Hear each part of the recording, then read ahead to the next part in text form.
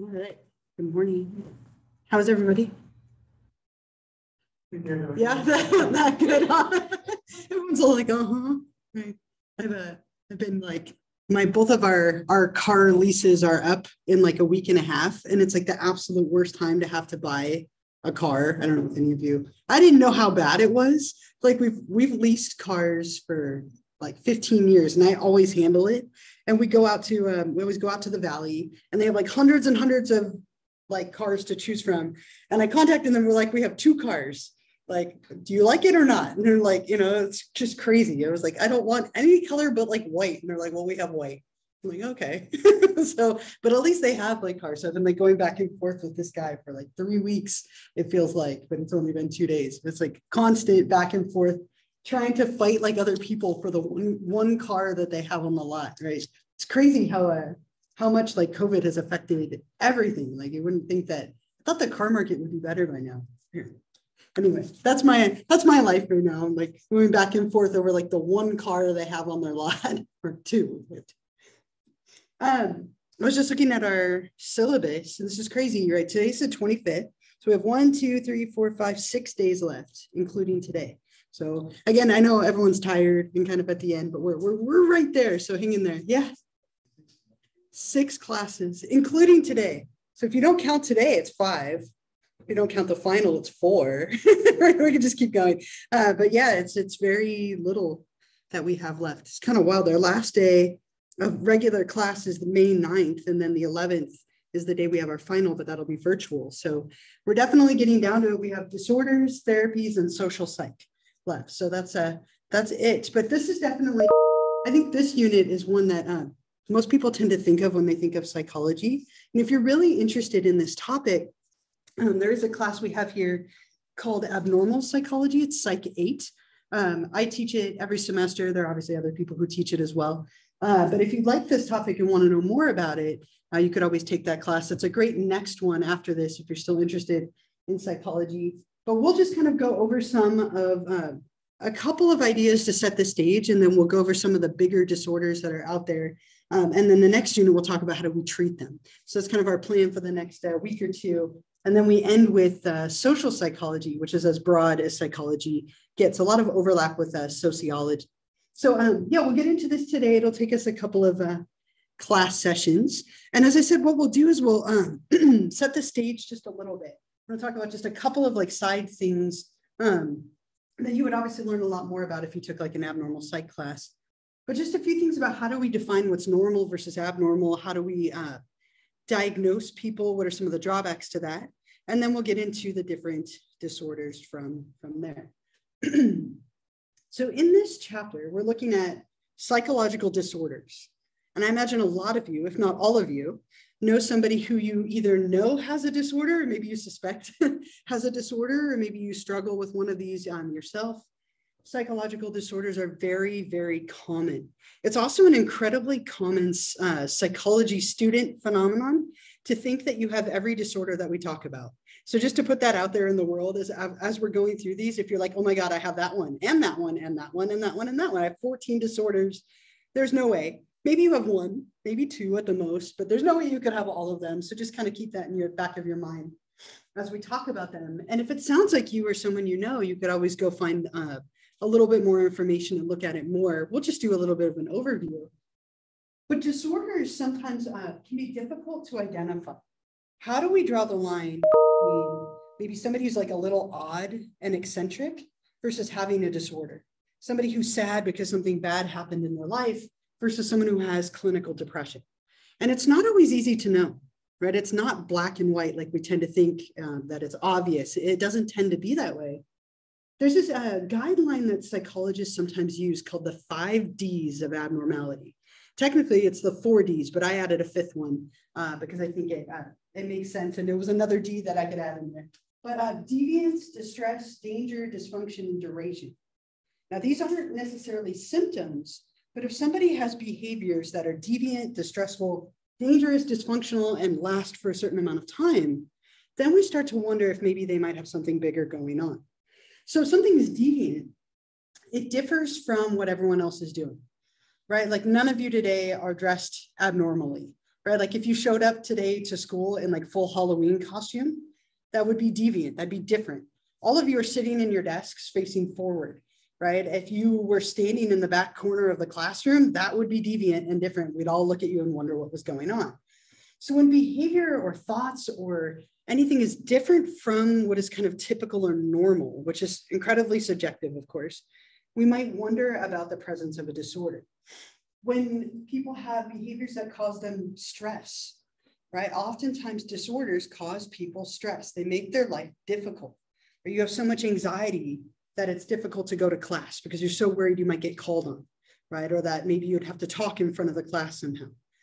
You have so much anxiety that you struggle to take an exam and it's affecting your grade in some capacity. It causes you danger. Not all disorders, but a lot of disorders have an element of danger to them, right? Maybe you're hurting yourself or hurting others, or you're putting yourself in harm's way. Dysfunction, it affects your ability to like maintain your life. Maybe you're so, struggling with disorders so much that you have a hard time maintaining friendships and relationships. You have so much depression that you can't seem to go out and do things with your friends, so it's costing you friendships.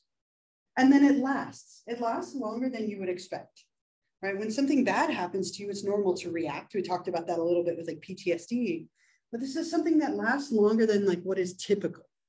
And again, the tricky thing is a lot of these terms are really subjective. Like what's dangerous or deviant to me might not be so to you. What is dangerous or deviant or dysfunctional right now in 2012 or 2022, that's not normal, right? Long night, right? 2022 might not be normal 10 years from now or 10 years ago, okay? And different cultures as well. So this is a very subjective thing, but when people have these 5 Ds, we start to wonder and maybe look a little bit more at like specific disorders from there. One other really, really big thing, again, still kind of setting the stage, is that there's a lot of different perspectives or models that we can look at mental illness through.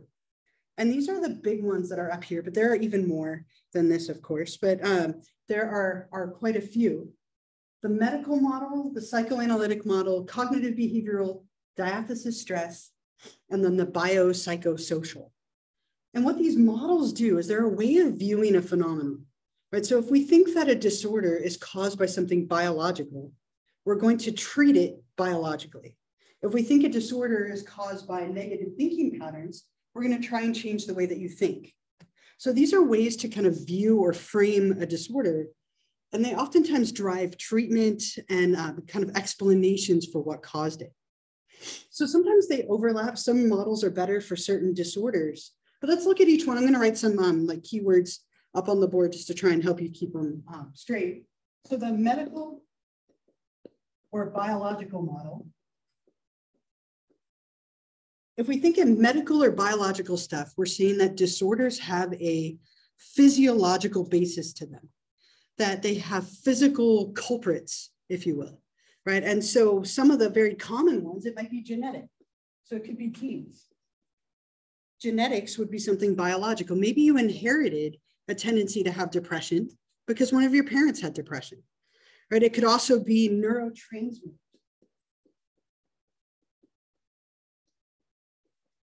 Dopamine, serotonin, acetylcholine, right? So many of these different neurotransmitters, a lot of those play a big role in mental illness, right? Dopamine and serotonin and a few others play a huge role in depression. GABA plays a huge role in anxiety, right? So maybe somebody has a neurotransmitter imbalance and that's what's causing them to have depression. We could also add anatomy or even hormones. The essence of these is that they're all biological stuff, right? That's causing you to have a mental illness. And if we think you have just depression because of a neurotransmitter imbalance, we're going to give you a drug to fix those neurotransmitters. So not only do they explain it, but they also drive treatment. From a psychoanalytic model, this is Freud.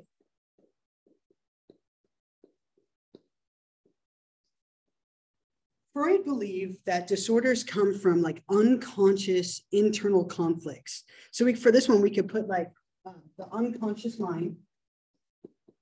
Freud was also all about early childhood, interactions with your parents, and sexual and aggressive urges.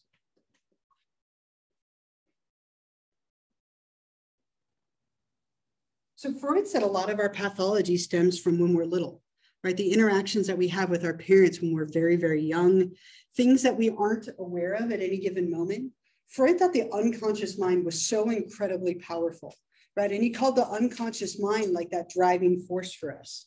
And it comes out in things like dreams and Freudian slips. If you've ever said the wrong person's name or the wrong thing, right, that's a Freudian slip. I had a biology professor who used to always say orgasm instead of organism, right? And we're like, we know what you're thinking about, right? Like he would always say that. He'd be like, this orgasm, sorry, organism. And he was so sleazy about it every time. But those little slips reveal the unconscious mind. It comes out in dreams, but early childhood stuff that happens when you're very, very young. Freud believed that would be the driving force behind developing a disorder. But cognitive behavioral, this is a really big one. And it's combining two different perspectives, right? Your thoughts and your behaviors, right? And you can look at these separately, but they're often combined together. So we can look at the thoughts that you have, the thoughts or expectations. We also look at behaviors and conditioning.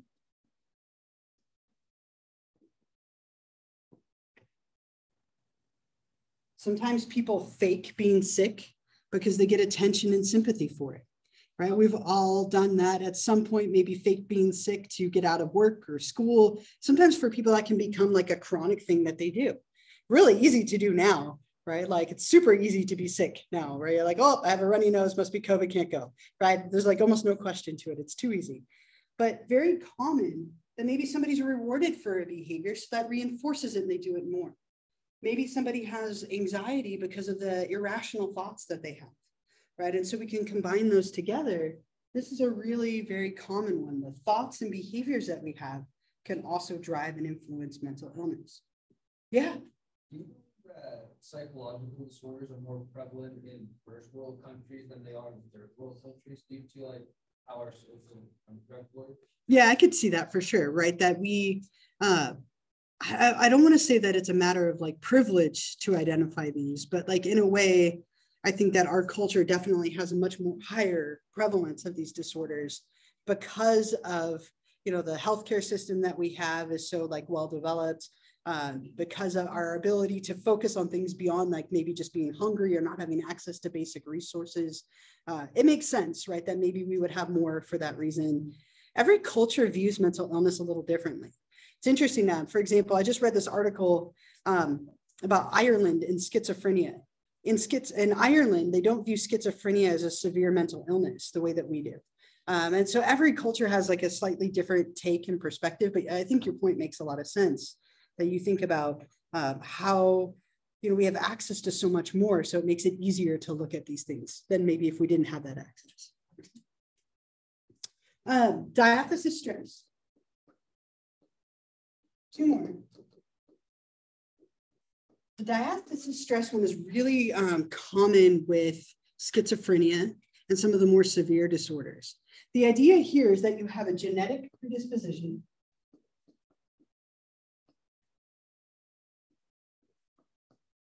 and then there's an environmental trigger.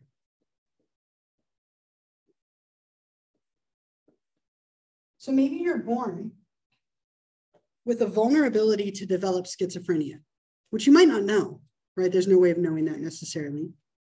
And then you have the right environmental trigger, like maybe it's drug use or something traumatic. It would trigger that predisposition and have you develop the disorder. Now, if you never had the environmental trigger, you might not ever develop it, right? And so I had a colleague whose husband went off to war, and because of the trauma of combat, it triggered his genetic predisposition to develop schizophrenia, and those symptoms started to come forward. Yeah, and so if you never had that kind of trauma or that event, maybe you never developed the disorder. Very, very common perspective that something in the environment triggers a predisposition that's lying within you. And you, again, might not ever know that you are predisposed to it unless maybe it runs in your family and it's something that you're pretty aware of. The last one is kind of a combo of everything. So the systems approach is the biopsychosocial approach, which basically is saying that it's a combination of everything. And if you ever want to sound brilliant in psychology, this is really all you have to say, right? It was a combination of all of the factors that led to X. You're probably right? Because that's almost always the case, right? It's probably some combination of all of these things that cause somebody to develop a mental illness, right? But from each of these perspectives, we're going to focus on slightly different things, and that's going to drive the way we view the disorder and then also treat it. So these models play a really big role. We won't get too into like causes and treatments in here specifically to each disorder, but if you did take an abnormal psych class, for every disorder, you would look at what are some of the causes, which model fits best, and then how does that drive treatment? But for now, this would be a great like matching question for you on our last exam. Like maybe I give you some of these terms and I have you match it to the right perspective. So make sure that you get these down so that you are able to do that. Are there any other questions or comments or thoughts about this? I felt like I needed to smile and get in there, but I'll move out instead. Right. Any questions, thoughts, anything? How many of you have heard of the DSM before? Several of you, a couple of you. Okay, DSM, Diagnostic and Statistical Manual of Mental Disorders. We're currently in the 5th edition, the DSM-5. This has been around for a long time. They update it every handful of years to reflect things going on in our society and in our culture. But the DSM is the book that we use to diagnose people. All of the disorders that are recognized are in the DSM. It's like a long list. And each disorder has different symptoms that you have to have in order to be diagnosed with it. And so what we see is this has about like 400 disorders or so in it. We're only going to cover some of the more common ones, but there are tons of these. And if you go back to like the 1950s, there were only about 60.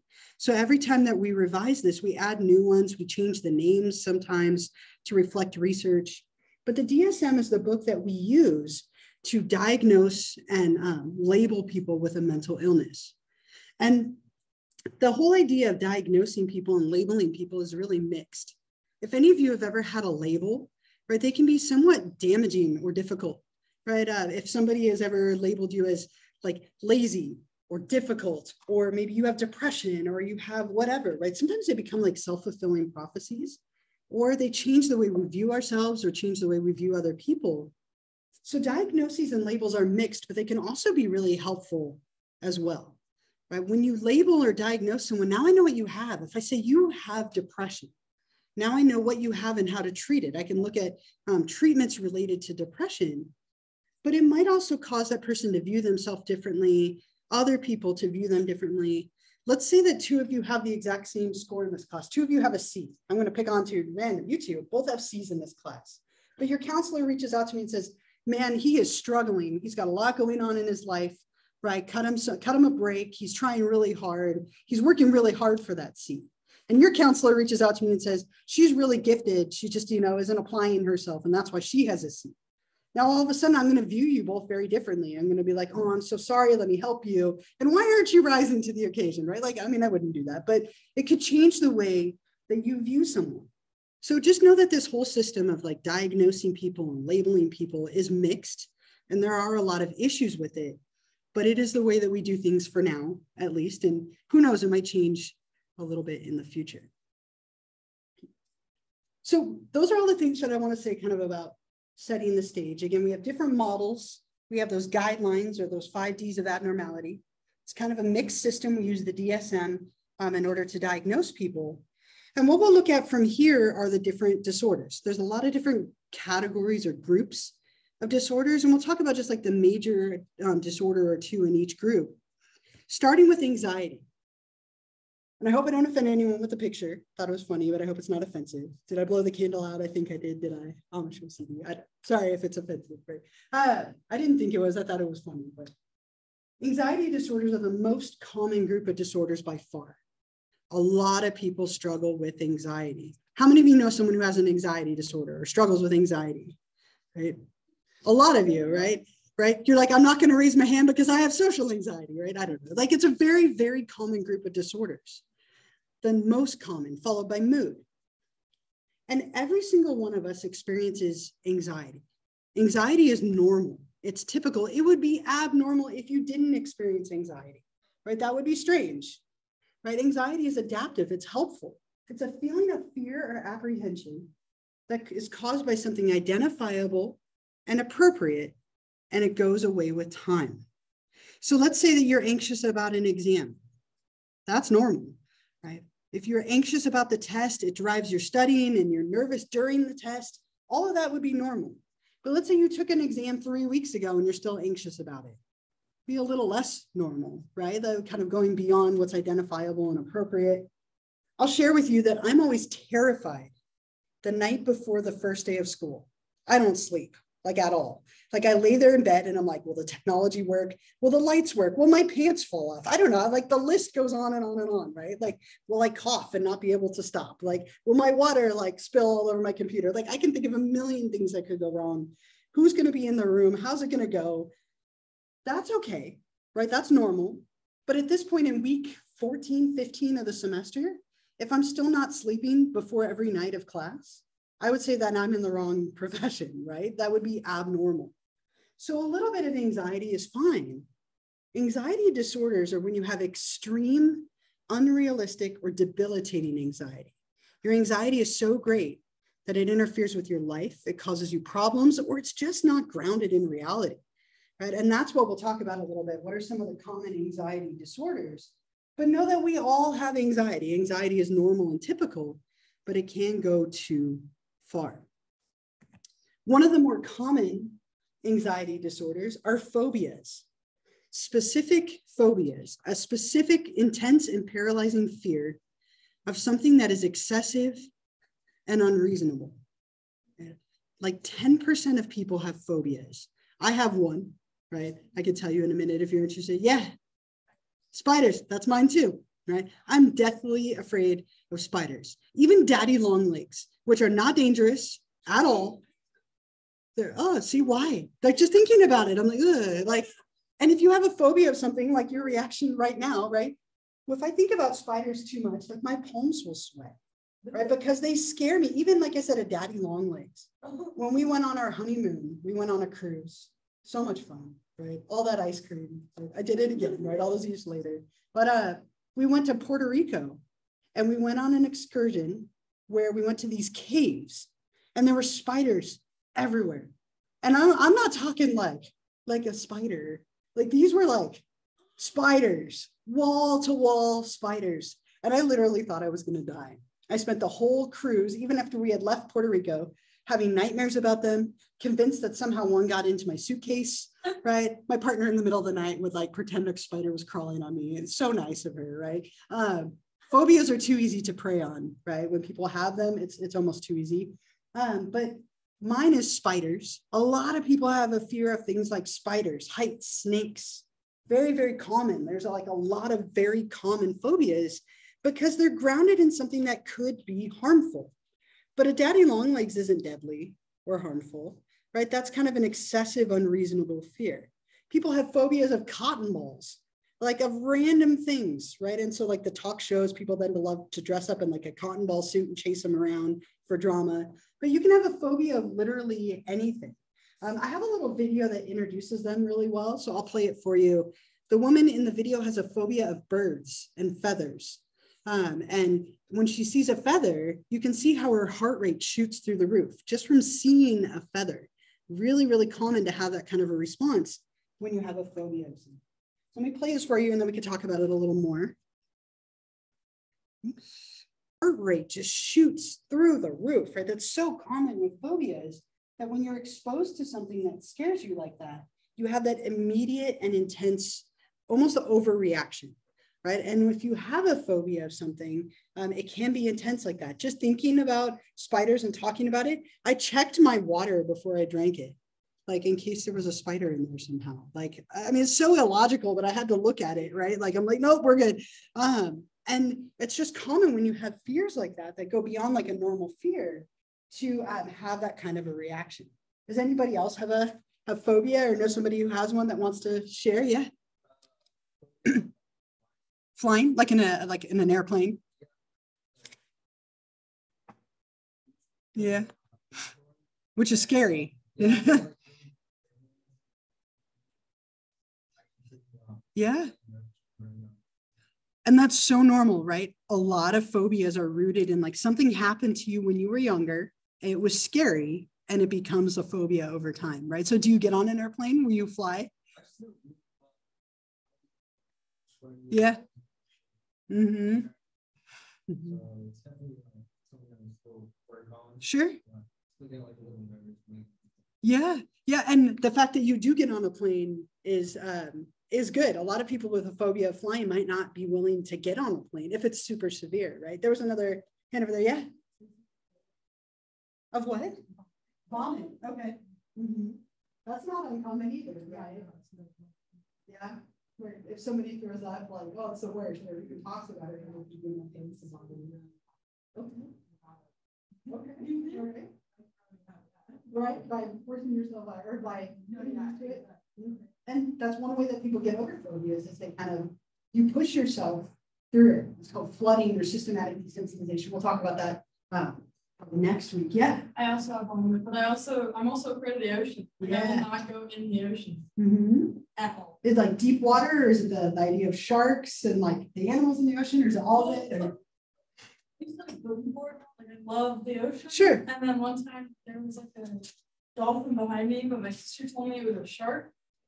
And then I like flipped off of the wave, and I was already on top of it. But I was like, I gotta get away. Okay. And then like took me out, and ever since then, like my fear has just gotten bigger. Like I'm like, there's animals. What if there's something under it? Sure. You know how deep it is. Like you're gonna drown. Yeah, no, we'll not go in an owl. You're like, no, thank you. Right. Yeah. And you know what's funny is Jaws is still the #1 horror movie of all time because of the number of fears of the ocean and sharks that it inspired. In the generation before, it was Psycho, which is totally not scary at all if you've watched Psycho. But people were afraid to take showers because they would get stabbed in the shower. There's like generational fears. Chucky was a really common one for like years for people. Clowns because of it. Right. There are all these like interesting generational fears and phobias that develop from movies. Yeah. So my head is vomit. Vomit. That's like 3 vomit fears. Yeah. Or just gross. The whole Jaws thing. Yeah. My dad is afraid of the ocean because of that.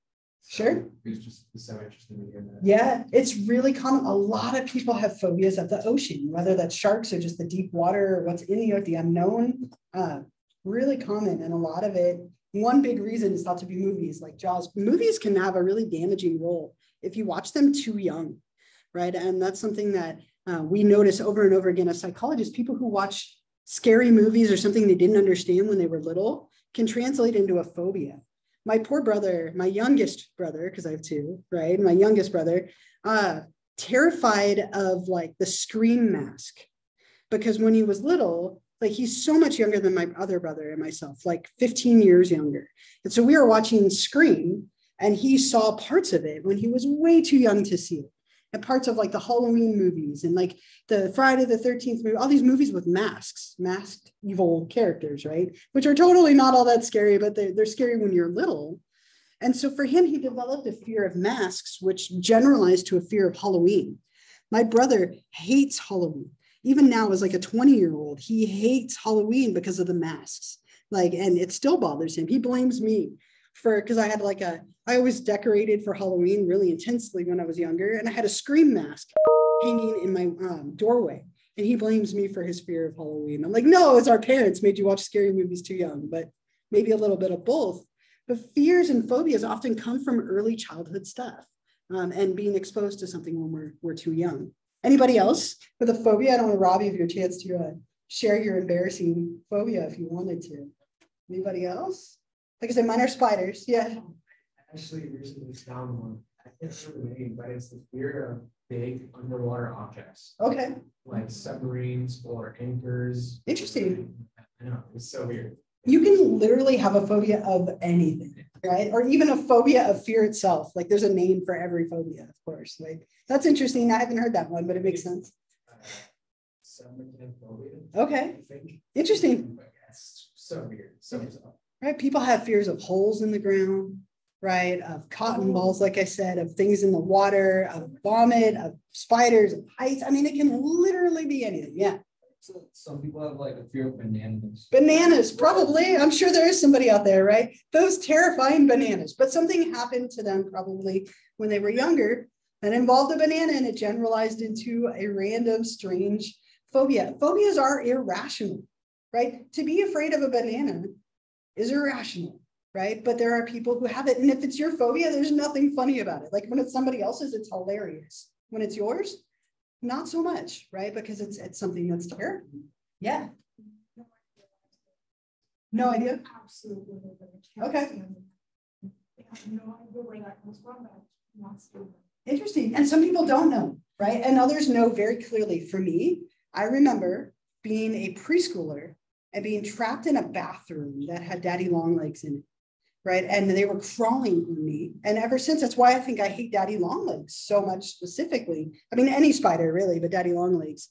And so I was like 4 and like trapped in a bathroom in the dark and spiders crawled on me. Like, I don't know this, I don't know where the teacher was, different era. That would never happen now, right? But I know for me, that's where it started. Sometimes people can trace it back and sometimes they can't. Did you have a butterflies? Okay. Interesting. Okay. Talk about reclaiming the fear, right? Do you know where it came from or do you?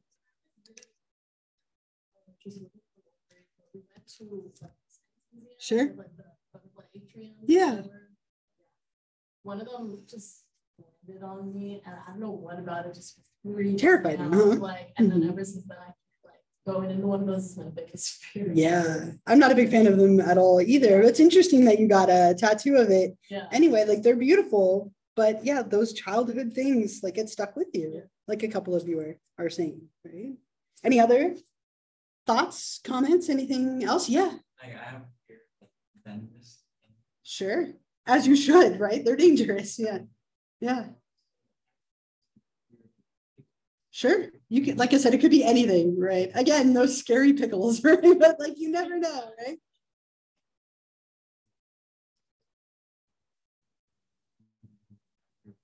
Mm-hmm. Yeah. Yeah, pickles. They ran out of pickle jar. She instantly ran out of. Yeah. Oh, and they love to do that on those kind of shows. Like whatever it is you're afraid of, let's expose you to it to make it dramatic. My family, or it's my partner's family, I should say, they know I have a fear of spiders. They used to put fake spiders up the lampshades, in my shoes, like the movie Arachnophobia. They put it in my popcorn. They put it all over the place and I'd scream. It'd scare me. Like I'd react very calmly and rationally every time. And so my mother-in-law has a fear of possession. And so I got back at her pretty well, I think, in my own personal opinion. She used to put, like I said, put spiders up everything, the little plastic ones. And so after a particularly mean prank on her part, they were visiting us and staying at our house. This was like 15 years ago. And we had just watched Paranormal Activity 1 back when it came out forever ago. And in that movie, if you've seen it, right, Katie, the main character, just kind of stands there in the room over the bed. So I did that to my mother-in-law in the middle of the night to get back at her. It wasn't very nice of me. I was in trouble for like a week for this, but it was worth every minute of it. I stood over her bed and just stood there and waited. She didn't wake up, so I started making noises to wake her up. And when she woke up, I just stood there and stared at her. She fell out of bed and peed herself. I was like, I was in a lot of trouble for that, but it was worth it. She never put spiders up anything again. So I'm going to call that a victory, even though it was probably really mean of me. But, I'll admit that. I've broken my brother's nose and I've made my mother-in-law like have an accident from scaring her so badly. I'm a good person, I swear.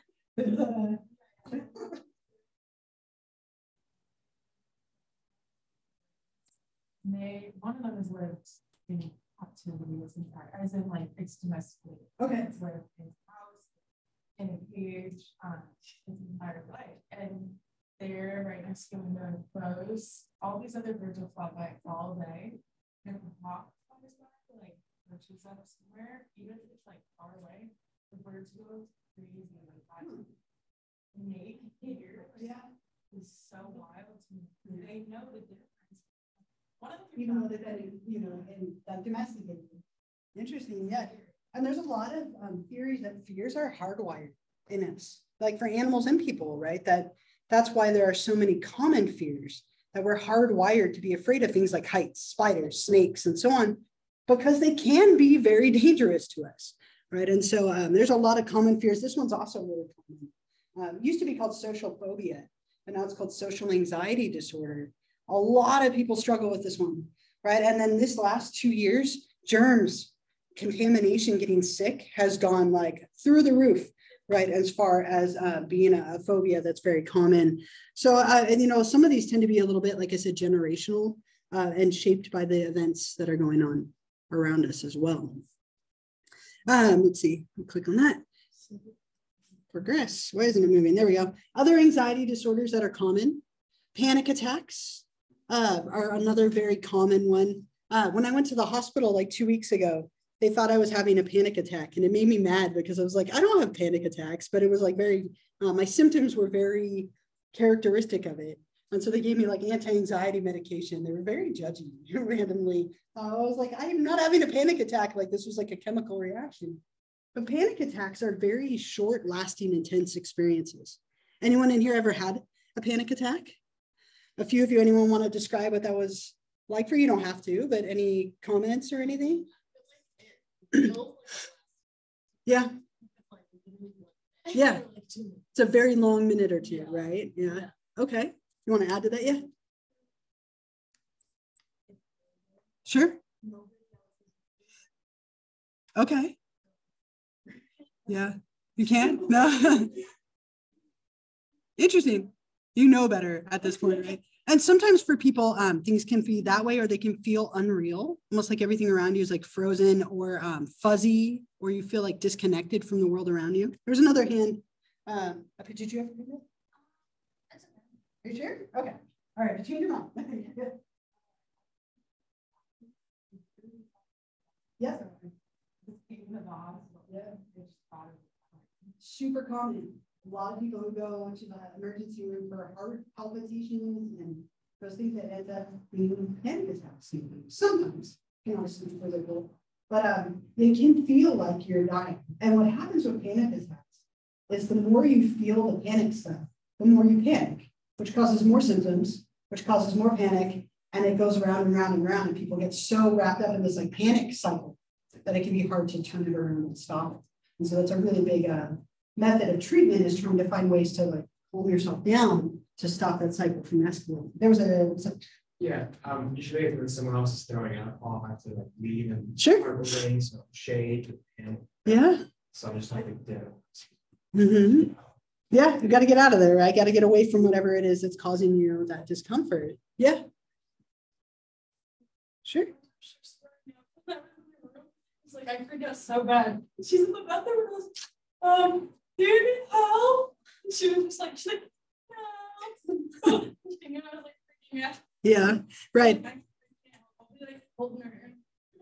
Right. If you don't like, you know, something like vomit, not to talk about it more, since there are quite a few people in here who don't like that topic, you know, you don't want to be anywhere near it, right? It makes it very, very difficult. Panic attacks, a little different than phobias, aren't brought on by anything specific.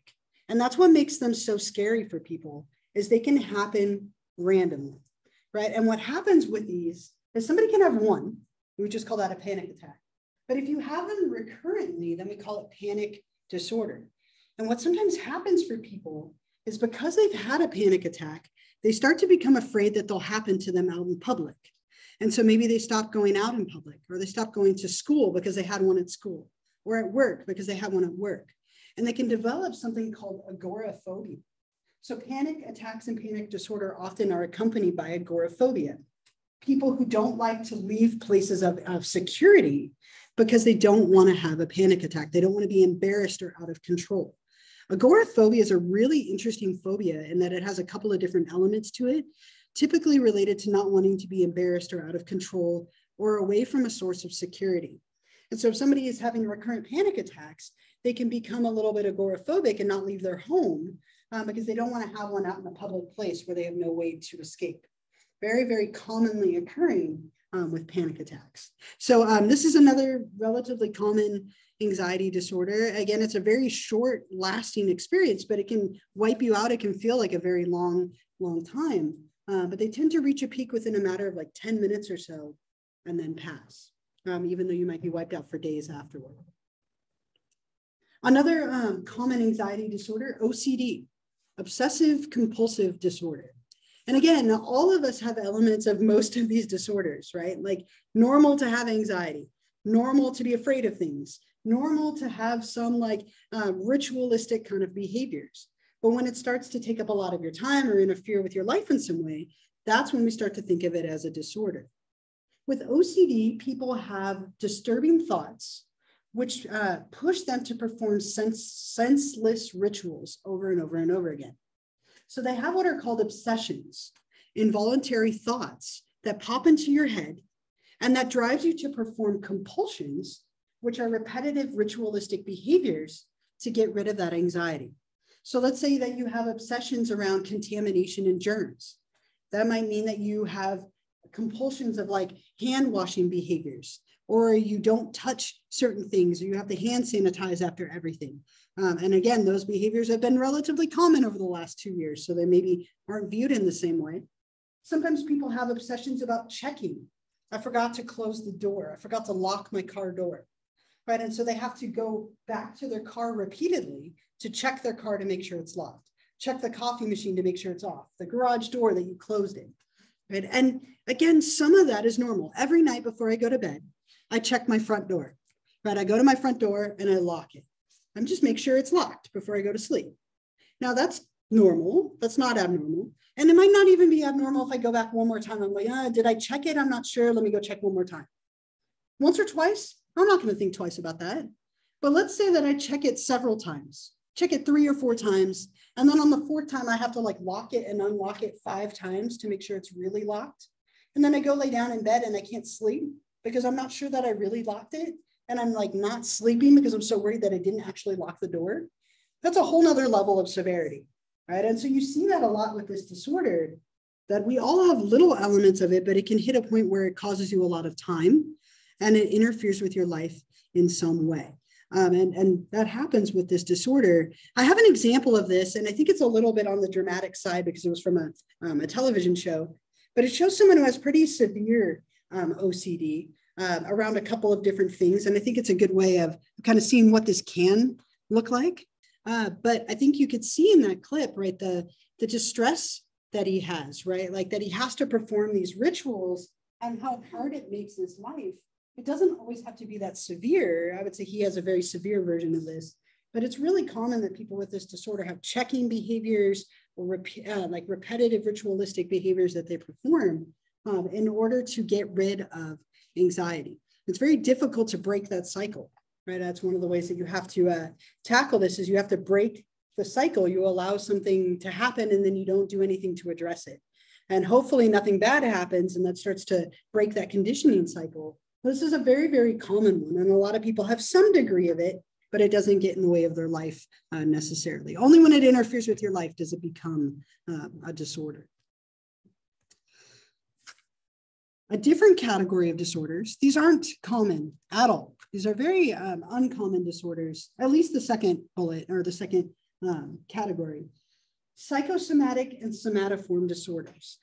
You know, psychosomatic, you could just look at that. Right, psycho comes from psyche, right, meaning mind, and soma means body, right? So we're talking about like mind-body disorders for the first one. Psychosomatic disorders are disorders that involve some interaction of the mind and the body, right? That they're largely influenced or caused by stress, headaches, right? Tension headaches, migraines, ulcers, insomnia. There's a bunch of these. People can develop issues as a result of stress, which we talked about a little bit last week. Those are very, very common. What's way less common is this group. Somatoform disorders or disorders featuring somatic or body symptoms. People can develop issues without having any physical cause to it. Really, really rare, but there's a disorder called conversion disorder where people can cause themselves to go blind, lose sensation in a hand or a finger or a leg as a result of a trauma, typically.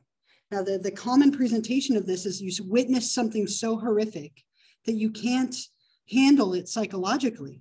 So you convert it into a physical symptom and you don't even realize that you're doing it, right? It's not common at all. And the wildest part about it is you aren't doing it on purpose. You don't even realize that you're doing it. And once you do realize that you're doing it and work through it, your vision would come back. or that sensation loss in your hand would come back. Very rare, usually very trauma driven, but these disorders involve something physically being wrong with you as a result of a psychological trauma, usually. Yeah. Yeah, right. So when you realize, there was a case in the news, this is probably like 10 years at this point, but there was a soldier who accidentally shot a young boy during combat. And he started having problems with his hand, right? He was having loss of feeling and sensation and movement in his trigger finger. It spread to his other fingers, to his hand, and then up his arm. Now, if you can imagine, if you couldn't move your fingers or your hand, you would go to the doctor. You wouldn't go to a therapist, you'd go to a doctor, right? Be like, I'm having something neurological with my hand. They ran every test, nothing wrong with his hand, nothing wrong with his finger, no nerve damage, nothing abnormal. Eventually, they learned what had happened in combat. He went to therapy, he worked through it, sensation came back in his hand once he worked through the trauma. And so that tends to be the case. It's not usually quick, but it will come back once you learn that you're doing it and you work through whatever caused it. It's almost like your mind can't handle the trauma, so it converts it, which is where the name comes from, into a physical symptom that you can then tackle. So really rare. This one's much more common, illness anxiety disorder, which used to be called being a hypochondriac. People who fear that every little thing is something severe and like deadly is another way that this can present. There's a whole bunch of these, but just know that at least the name of the category, these are disorders where something is physically wrong with you, typically because of a psychological cause rather than a physical or organic one. And the psychosomatic disorder is really common, like headaches and stomach aches and so on, as a result of dealing with stress. Yeah. So I knew a Vietnam War veteran. Sure. He told me that when he was in combat, that he had witnessed his friend get blown up in battle. And yeah. He said that like days after that would happen, he would picture it like every day in his head. Sure. That his hands would start shaking, and like his palms became super sweaty because when I shook his hand was like shaking and it was like all sweaty. And that's more like PTSD, right? Which we talked about before. What would happen is, let's say that he witnessed that happening to his friend, and he all of a sudden starts to lose his vision because of it. Like he couldn't handle what happened, and so he's having vision issues. This is usually really dramatic. They used to be called hysterical disorders. So people lose like a sense or an ability to move something. It's usually a very dramatic symptom versus what you're describing is more typical of like PTSD, right? Like having flashbacks and seeing it and re-experiencing that trauma is a little more PTSD-like. But they can happen together as well. They can definitely occur a little bit together in that way. But it would be more like he loses his vision or his vision becomes really fuzzy without visual issues. It's more a result of the trauma. Was there another hand? Another question? Okay, sure. Well, okay. I don't really know how to explain it, but like all of a sudden she'll be like really sick. Okay. And like she's like, it's a stomach problem, I have a stomach problem, right? And then they went in there, but they don't see any. But like it keeps happening. Sure. So I was wondering if that could be like something like that. It could be. It's not on here because it's beyond what we need to know for here. But there's a disorder called somatization disorder, where you take your stress and you manifest it as physical symptoms that aren't dramatic. So maybe stomach aches or like a headache or like a sexual or gastro like GI symptom. Yeah, sure. Yeah. So look up, you could look up if you're interested, it's called somatization disorder. And oftentimes what that is people having a lot of smaller issues, physical issues, as a result of anxiety or stress or maybe even trauma. Right? Somatization disorder. Yeah. In a way, right? Like with the placebo effect, you create something because of your expectation. Here you're creating something because you couldn't handle what happened. So there's that commonality. It's that crazy unconscious power of your mind. To think that you could cause yourself to go blind unintentionally is wild. And that would go away when you realize it, right? Our minds are very, very powerful. If you've ever had someone around you have a cold right? You start to feel sick, right? Like my daughter was coughing yesterday and all of a sudden I was like, like, uh-oh, I'm getting sick. And I'm like, no, you're not sick. You just got off antibiotics. You're fine. She's sick, right? But if somebody near you is sniffling, you might all of a sudden start to feel sick because your mind is worried about it. And maybe it is that you got sick, right? That can happen. But our mind can manifest a lot of issues for us without even meaning to, which is just wild to think. Do you think that's where the term like secondary vibe comes from, or like contact? I mean, it depends. Like that could just be that someone around you is using a substance, and so you're inhaling it rather than using it. But there are a lot of things like this. Not quite that, but sometimes when people have a partner who's pregnant, they can experience the symptoms of pregnancy as like a sympathetic reaction. It's really wild. So it's men, women, anyone, like the partner of someone who's pregnant can sometimes experience like morning sickness and cramps and moodiness and cravings, things that like their pregnant partner is experiencing as like a sympathetic reaction. We tend to be very much that way as people. So that it could be that, but usually with like a secondhand high or something like that, it's because you're inhaling or being exposed to whatever someone else is using. But the idea behind that is kind of simple. So again, these aren't very common, but they do definitely happen. These ones are also not very common, but incredibly interesting. The dissociative disorders are disorders in which some part of your personality becomes separated from the rest. Maybe you have memory-related issues, or it could be that you have more than one personality present in an individual, right? And this happens. Again, they're not very common, but they do definitely happen, usually involving memory loss, changes of identity, multiple identities. This by far is the most wild of all of them, the one that most people have heard of, dissociative identity disorder. Anyone know what it used to be called or commonly called? Multiple personality disorder or split personality disorder. The technical name is dissociative identity disorder, that people have dissociated identities within one individual. And I have to tell you that I saw this once in my life. I've seen this once and once only, but it was like absolutely fascinating and like made me just absolutely love psychology even more. Right? When I was training to become a therapist, in the first couple of semesters, you perform therapy and you're supervised, you're videotaped. And as I was training, one of my very first clients had dissociative identity disorder and didn't know it. And neither did I. It was really wild and I'll never forget it. So I had this client who was a college student, young, like in her maybe like early 20s, late teens. And she had gone off to school and was experiencing a lot of anxiety and depression. She missed her family and was struggling socially. So I saw this young girl, like I saw her maybe for 6 weeks, 6 sessions. And every time she came in, she was quiet, like kind of mousy, quiet, timid, depressed, struggling, right? I diagnosed her with depression. And my supervisor, who's like a monitor, and we discuss our cases, it had agreed. And then one week she came in, it was like the 7th or 8th week, 6th, 7th, 8th week, somewhere in there. She came in and she was through the roof activity, like really, really up, agitated, talking a million miles a minute about people she had never mentioned before, just completely up, almost like she had had 6 cups of coffee before she walked through the door, right? And in my mind, I was like, okay, she has bipolar disorder, which we'll talk about next class. And I'm just now seeing the manic side. I've seen the depressed side, now I'm seeing the mania. And so I talked to my supervisor about it. I'm like, I think she had a manic episode, changed her diagnosis to bipolar disorder, and didn't think a whole lot of it. I was like, okay, so it changes. Sometimes people's disorders change, right, as you find out more information. But here's where it got interesting. The next session after that, she came in, and the first thing she says to me is, I want to apologize for missing our session last week. She's like, I don't remember where I was. I'm not sure what happened. It's not like me, but I'm really sorry that I wasn't here.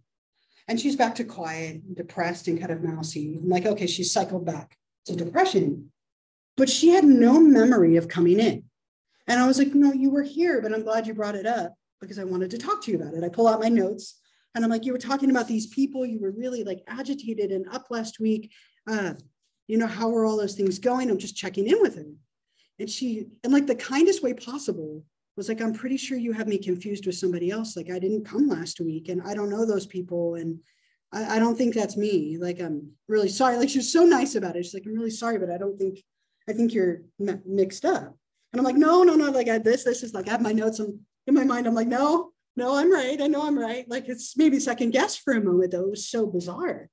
And we couldn't move past it. Like she was like, I wasn't here. I'm like, yes, you were. Like it was almost getting to that point of like, yes, no. Like we couldn't move beyond it. And in my head, I'm going like, I'm not the one in therapy here. Like I know you were here, right? Like in my head, I would never say that, right? I wasn't a bad therapist. It just wasn't. It was heavy and it wasn't. And so we couldn't, like I said, we couldn't move beyond it. So every session when you're a trainee is videotaped. So we went. I was like, with your permission, would you mind if I went and got the video? Okay, because it was important, right? I knew it was important that we figured this out. And I went and got the video and we watched it together and we brought my supervisor in because this was really atypical. I mean, no memory of the session is not normal. And my client just starts crying. She's like, that's me, but what am I wearing? What am I talking about? Like, I have no memory of that.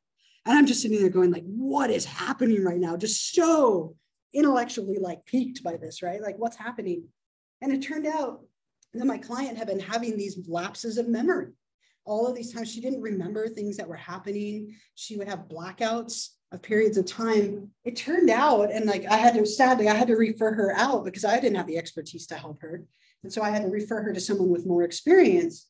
But it turned out she had developed an alternate personality as a way of coping with the stress and anxiety of going off to college. It was that anxiety inducing for her that she created a personality that was extroverted and outgoing and really like sociable and was completely different than her normal personality. And she had memory loss when she switched to this other individual that was within her. Crazy. I've never seen that again in my life. And it was very memorable. But this doesn't tend to be common. It can be very subtle or it can be wildly different. And sometimes people have 2, 3, 5 different personalities present within one individual, right? The record number was 128, I want to say, but it's usually more like 3, 4, 5, and they typically serve a function, right? If somebody has a really hard time with one thing, they might develop a personality or an identity that compensates for that in some way. Really badly misrepresented in the media oftentimes, but this is something that can happen. Almost always it's rooted in trauma. Something traumatic happens, so they create another identity to handle it because they can't handle it themselves. Yeah. So this is a subconscious kind of thing where like the person will being happy or okay with something else and it kind of just. So it's beyond faking, right? Like it's beyond like sometimes, right, when we're upset or depressed or we're struggling, we might overcompensate and act oppositely, right? It's beyond that. This is actually a completely separate fragment of a personality. So they might have a different name, different memories, different mannerisms, a different age, different gender. Like, I mean, their preferences can be all over the board. And what dictates how difficult this is how much memory loss they have. Sometimes people are aware of the other personalities. That one's way easier to work with. If personality A is aware of B and C and D and so on, they can actually switch on command. You could be like, I'd like to speak to personality B, and B could come forward. But what's much more common is that oftentimes people don't have any awareness of their other identities. And so there's memory loss. They only remember what happens when they're in personality B. And so personality B has no awareness of A, and A has no awareness of F, and they share no memory. That's really difficult to work with. So it's a little bit beyond. Yeah. Spend the day on whether they were in a cult or if they have sure associated identity disorder. Yeah. And I feel like this stuff is really good at the interviews himself. Right. Yeah, I've seen a couple of his things. I haven't seen the one related to this, so I'll have to look that up. That'll be interesting. But yeah, it's a real thing. It's very controversial. People tend to think it's faked, but it usually is something that's really legitimately present. And they've done studies on like brainwave patterns of the different identities, and they'll be different. They'll have different body rhythms and patterns and temperatures. Like it's wild. This can be very dramatic or it can be super, super subtle. Yeah.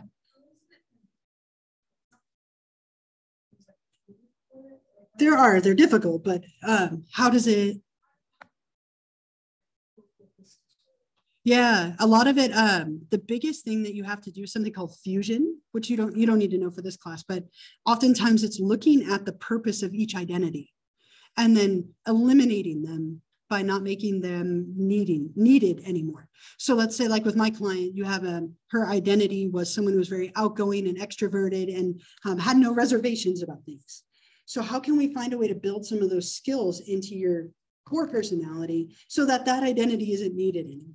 Or how can we work through the trauma that developed this personality in the first place? And it takes a long time. And if there's memory loss, you have to do journaling so that you can try and remember the things that happen as a different identity. And sometimes the journaling, different handwriting styles and writing styles, it's wild because the different personalities write differently. Or there might be different ages with different like language ability. Wild, yeah. So when getting treated, like if you have core personality and secondary personality, would they ever try to get rid of the core personality and the secondary was better for them?